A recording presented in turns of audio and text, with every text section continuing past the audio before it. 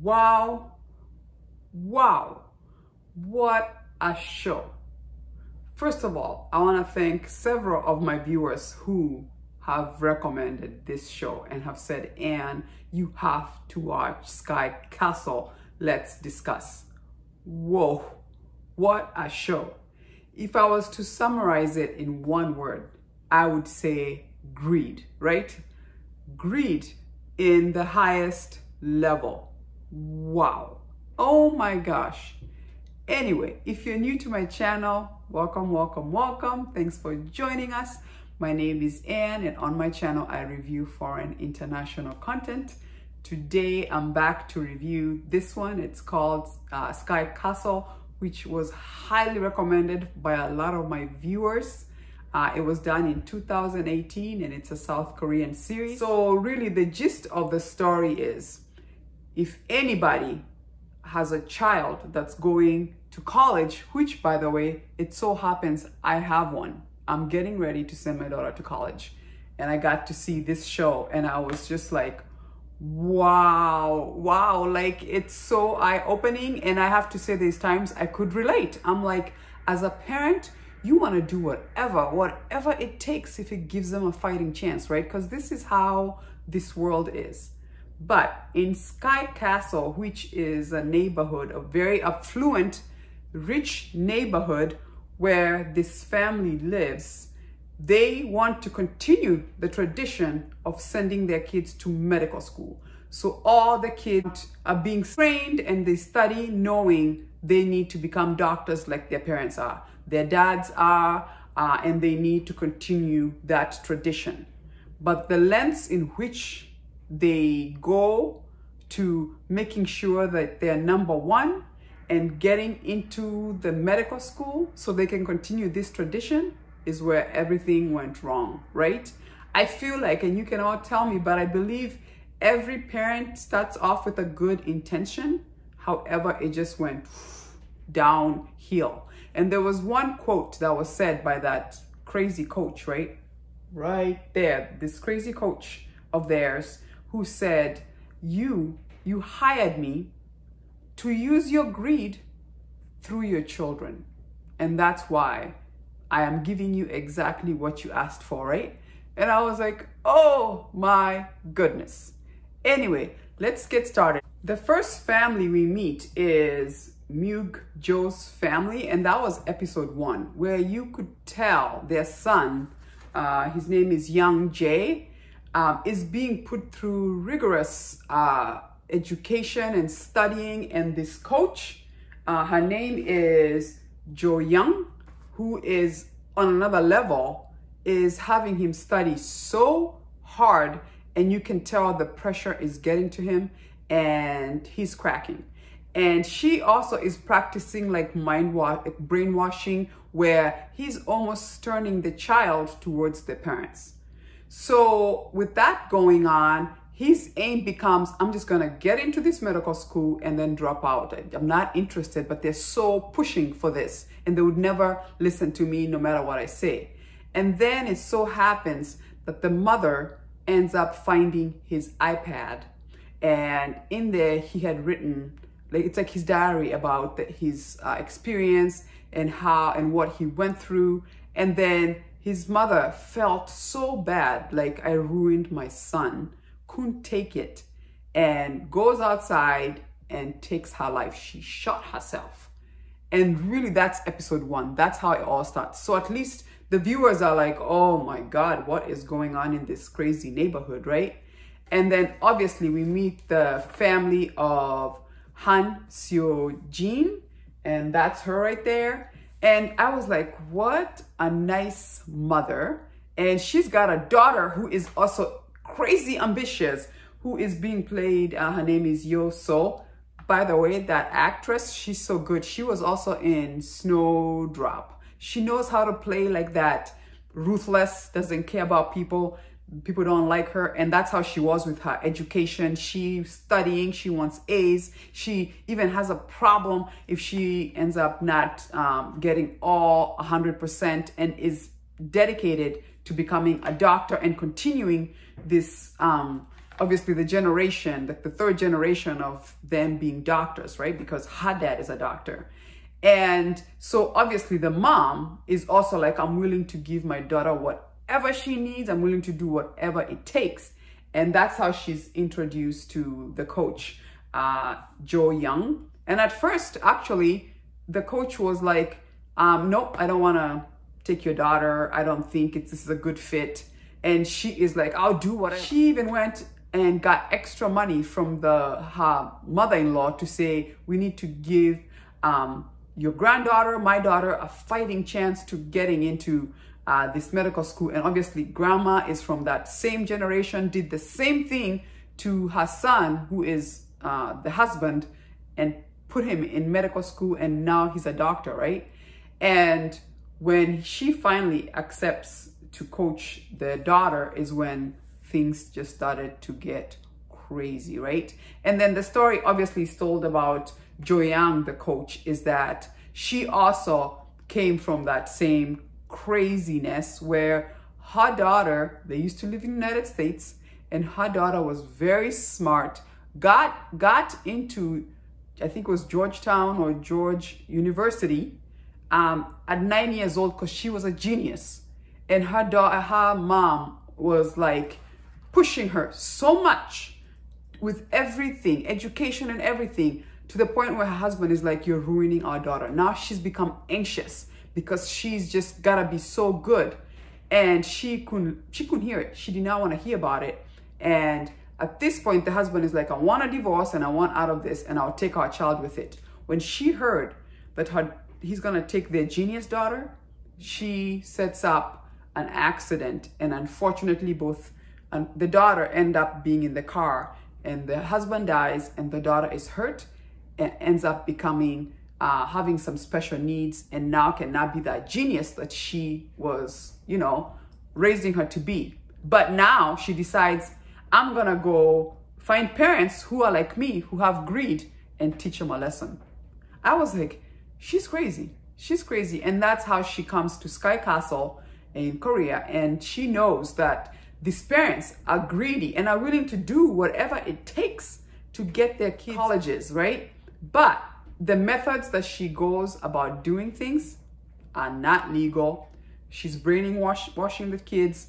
And later we also find out that she's not even teaching them. She is stealing the exams. And that's why her record is so high up there, because she gives them the test questions, and obviously they know the questions, and obviously they're gonna pass, and she's gonna have 100% success rate. And that's how she got into Sky Castle. They're paying her a lot of money. She's become very wealthy, but in her head, she's teaching them a lesson, right? So we saw that with the family, obviously, of Han Seo-jin, but we saw when they found out that there is a stepdaughter. Her husband had a daughter with somebody else, and it so happened that girl went to the same school as her daughter, and she was her rival, right? The coach finds out about it and tells her to have her move in to tutor her other daughter, and that just became very weird. And then she knew the whole time. She did a DNA test and found out that the girl belonged to her husband and doesn't tell him. And then we have this situation where if you haven't watched, I'm sorry, spoiler, she is pushed off the balcony, and now case of murder in the whole situation. And that's where the family of Lee So-im comes in, because their son, Uju, ends up being implicated for the murder, because he actually was a good friend, and actually they were kind of dating to their daughter. I think her name was Haina. And it was so sad because Lee Seo-um and Han went to school together, so they knew each other. And she goes to her to say, help me, because I feel like you know something. I believe it has to do with the coach. The coach is the one who caused that murder, and you know it. But the dilemma is, if Han is to say that the coach did it, they would find out that the coach has been giving her daughter test questions, And that would mean her daughter, by the way, her daughter who had been studying, she says she studies, they don't sleep for more than 4 hours. They've not been on vacation. She's earned all these certificates. How does she give all that up to tell the truth about who killed that girl? That I was like, oh my gosh, the dilemma.